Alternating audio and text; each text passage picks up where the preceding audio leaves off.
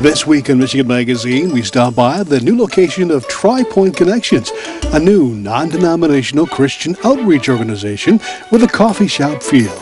We followed the journeys of Tri-Point the past 3 years as they hopped from one community to another, seeking a permanent location. Well, now I think they found their home in West Branch at the old West Town Plaza. We stopped by during their big open house grand opening late last year and found increasing enthusiasm by followers and the curious.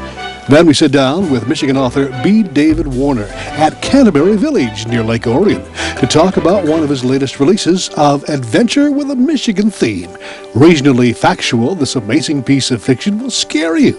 What are the possibilities this could happen? The book is called Deadlock, and it explores U.S. national security through the vulnerability of the Sulaks, a real page-turner. So stay tuned, it's all coming up on this edition of Michigan Magazine.